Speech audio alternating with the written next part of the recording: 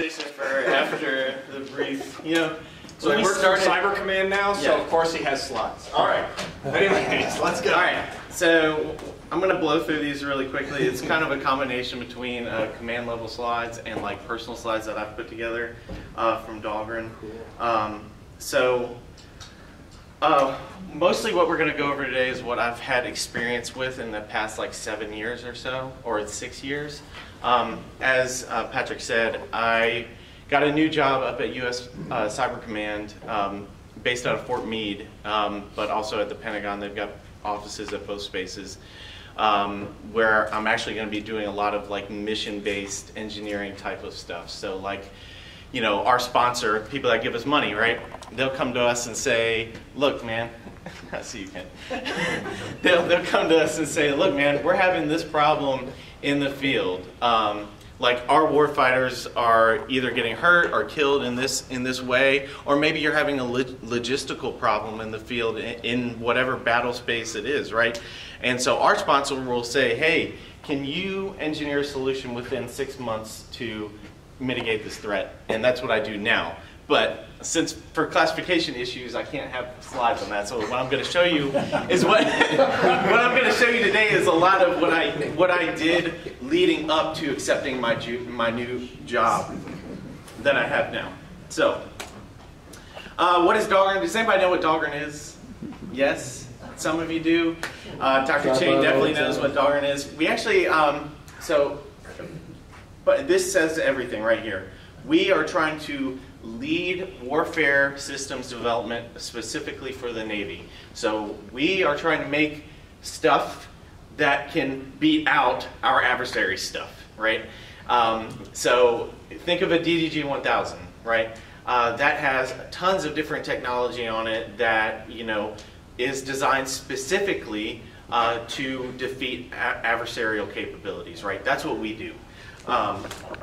And we're located in King George. This is King George County right here in Virginia, up in the northern neck.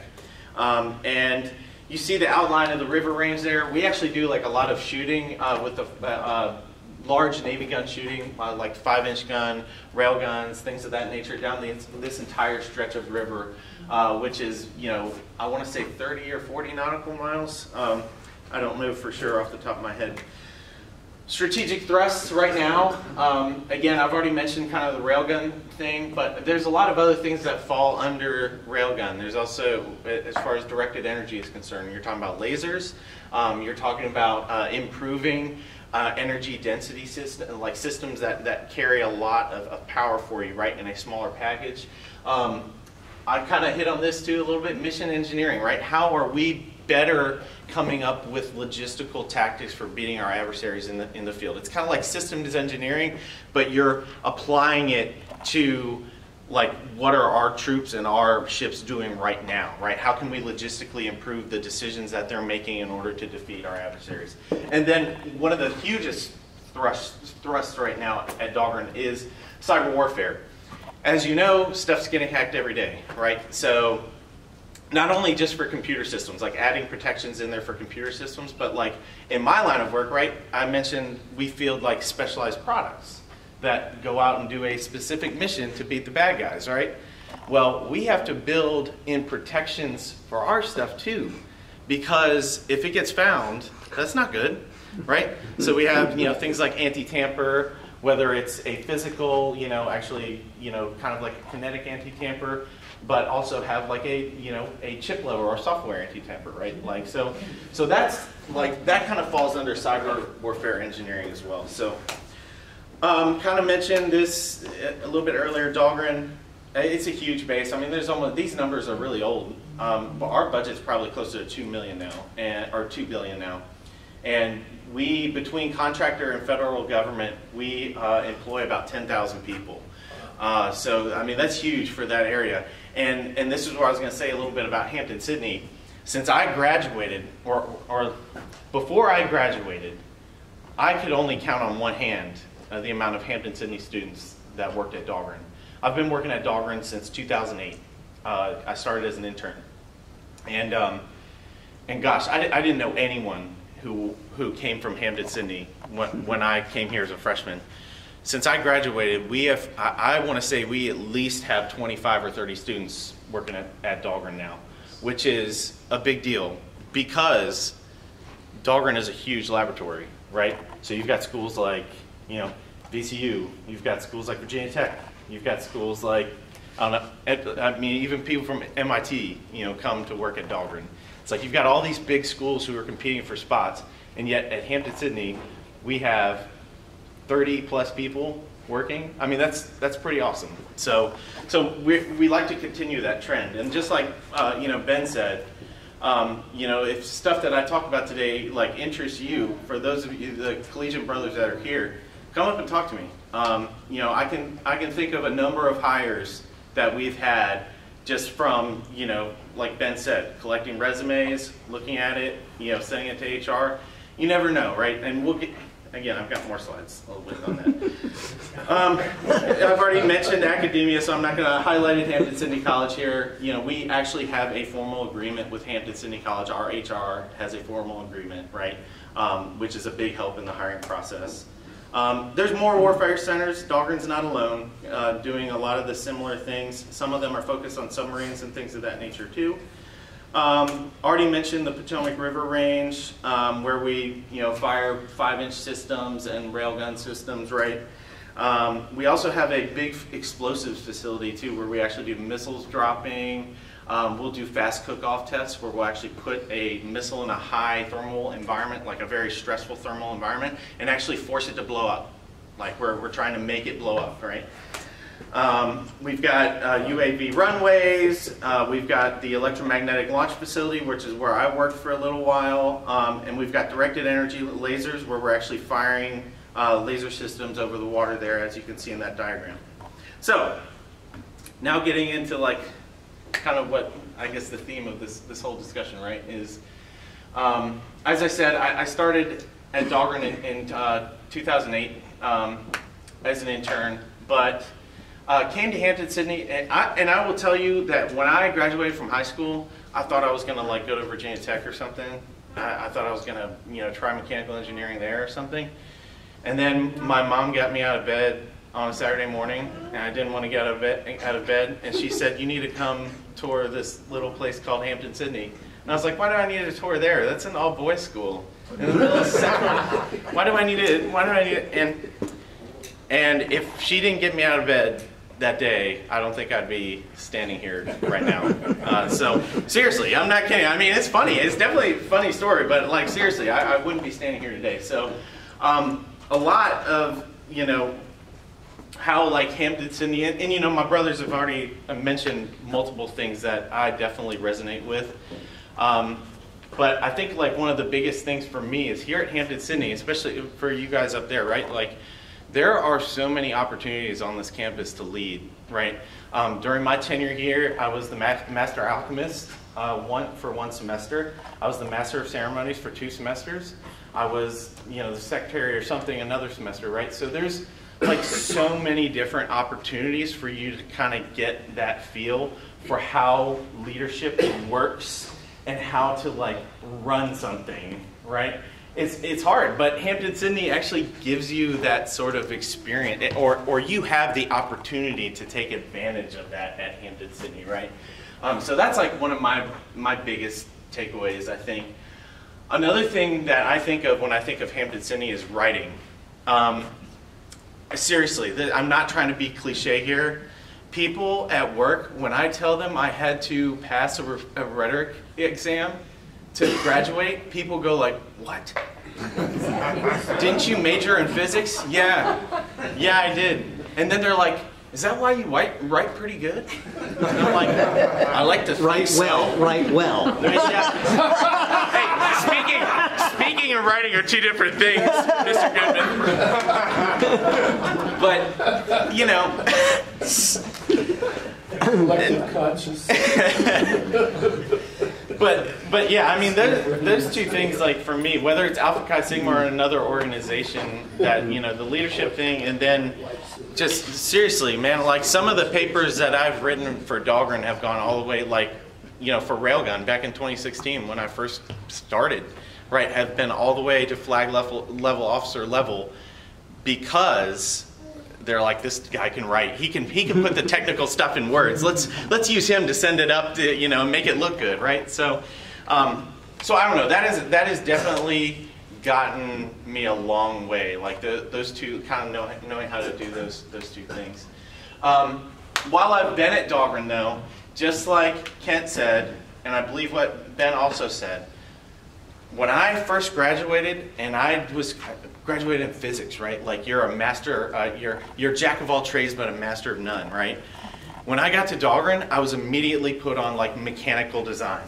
So like designing stuff like this, right? This is a railgun armature that's actually been unloaded and loaded. You're more than welcome to come up and look at it. But I've got more. You know, I'm just talking now. But I didn't really. Again, these slides, you know. Where was I? But so, not trying to be embarrassing here. It's just, you know, I put these together at the last minute. I'm talking about this bullet right here. Like, I had no idea I was going to go and start doing mechanical engineering when I graduated from here. I thought I was going to be like this physics guy or something, or like, I don't know. Like, next thing you know, they've got me on SolidWorks doing modeling simulation. Next thing you know, I'm in COMSOL or ANSYS multiphysics, and I'm trying to figure out like if something's going to go through a plate or not, right? So just like Kent said, I mean, like you kind of find your niche, right? And that was my niche for a long time, like for 6 years. And now I'm taking that technical experience I have and now applying it to those specific missions that I mentioned before, right? Hey, how do you mechanically package something, you know, that sort of thing, right? So anyways, advice for students today. Again, some of this stuff has already been said. You know, Ben said hiring is high right now. Dude, I'm serious, like people want good people, right? So don't be afraid to like go out. If you have any sort of like hesitancy, I don't know if I should talk to that person. Maybe I shouldn't introduce myself to that person. It feels weird. Or, oh, I feel uncomfortable doing that. Don't feel that way. Because most people want to talk to you. Most people want to know your story. Most people want to share their own stories, right? Which allows you to learn, right? So those things, never underestimate the power of hard work. I mean, I was just going over some of my old grades with Dr. Chain. He kept all that shit, man. We were going over old grades, and I'm like, holy cow, Dr. Chain, how did I make it out of here alive? But I'm telling you, hard tenacity, man, hard work. So I mean, that speaks for itself. And another thing, for those of you who are making resumes right now, a lot of resumes look good, right? You can have all these buzzwords, all these, oh, I led this, I led. What examples are you giving in your resume? How are you trying to set your resume apart from other people? People don't like to see these buzz general words. Give examples. What actual experience are you bringing to the table? And in my line of work, I don't know about you guys in private industry, but a one-page resume does not exist in my line of work. So, you know, if that means you got to spill over into a second page because you want to include critical information that shows people what you have actually done in the past, then you do it, in my opinion. I don't know. You guys have industry experience, so I'm a government worker. So those of you who are planning not to go to graduate school, I know that there's always like this kind of, I feel like, oh, maybe I should go, or my parents are pushing me to go. You got to do what's right for you, right? I started a graduate program. I'm going to be completely transparent with you guys right now. I started a graduate program after Hampden-Sydney, like while I was working full time. I stopped it because I hated it, right? I want to go back, but I want to do something different now that my career has gone in like a different path, right? So things happen for a reason, right? So if you don't go to graduate school right away, or you don't do exactly what your parents are telling you to do, or whatever, you got to do what's right for you. And if you remember the things that we just went over, those previous bullets, you will be successful. Okay? No matter what path that you go, always remember those other things that we've talked about and my other brothers have talked about today. So without further ado, I want to get into just some cool like videos. How much time do I have, Patrick? Just. All right, show us some railgun shooting. I think you're good. All right, cool. All right, so during my time at Dahlgren, I worked on both railgun systems and hypervelocity projectile systems. So I'm going to show you a couple videos. This is one video. Actually, we're gonna skip to the next. All right. So this is a hypervelocity projectile that was shot out at White Sands Missile Range in New Mexico. It's kind of anticlimactic. That's anticlimactic, but the high-speed videos are where it's at, though. So all this is, so this projectile was designed to be fired either out of 5-inch guns or out of rail guns, right? And all it is literally a so it doesn't have ordnance in it. It's totally kinetic. So relying on velocity alone, right? So it's inside of like sabot pedals, right? And after it's shot out of the gun, those sabot pedals are aerodynamically stripped off, and then you're just left with the warhead, which I shouldn't call it a warhead because there's no ordnance in it, right? You're just left with the projectile, right? So the reason why the Navy loves this, the reason why they're so interested in it, is because number one, it's cheap, and number two, you can reach a target that's hundreds of nautical miles away because this thing can travel at, you know, upwards of Mach 8. So. Oh wow! So during World War II, it's just 10 miles. Mm. Wow. Hundreds of miles.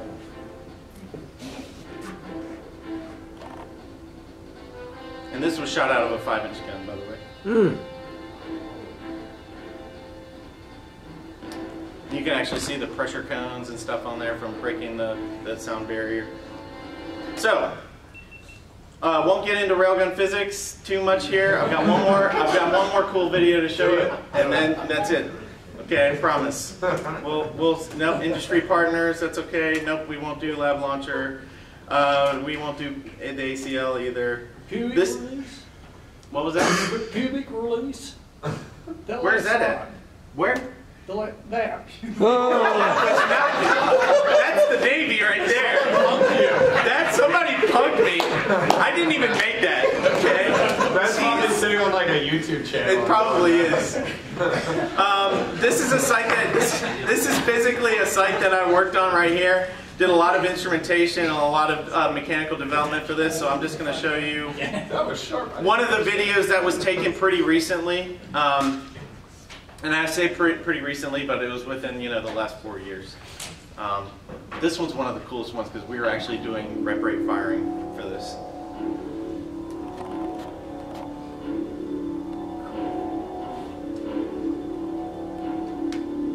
So this is terminal range. As you can see, the launcher's in the center, and these are just access platforms. All these containers have capacitors and batteries in them. Mm. Huge capacitors and batteries. Right.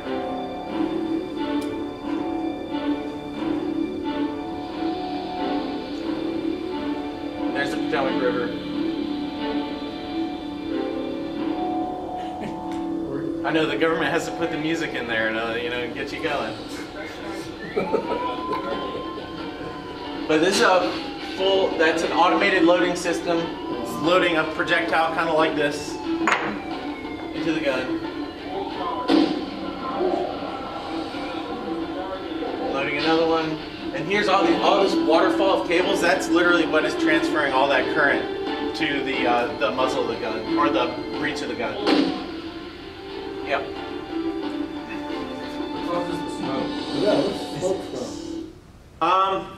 So literally the smoke is from oxidation of aluminum and other materials that make up the gun system.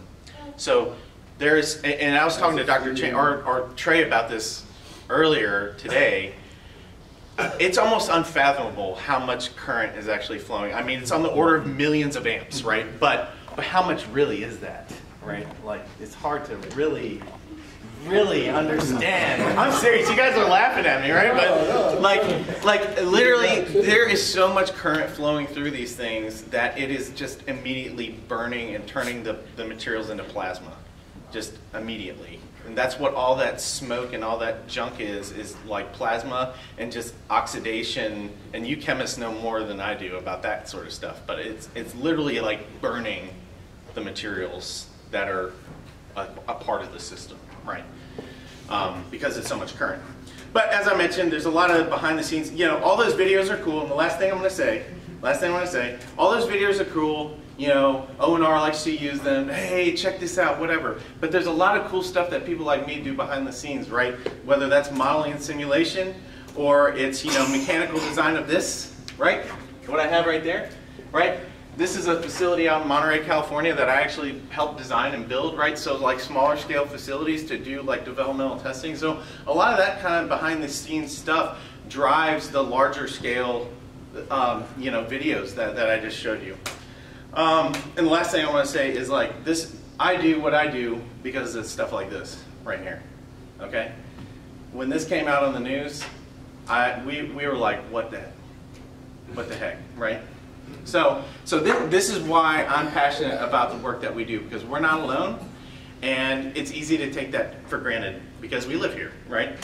And I haven't talked about this, but we have a huge STEM outreach program too that I'm highly involved with. So, any other questions? Sorry, Patrick. That's right. Hey.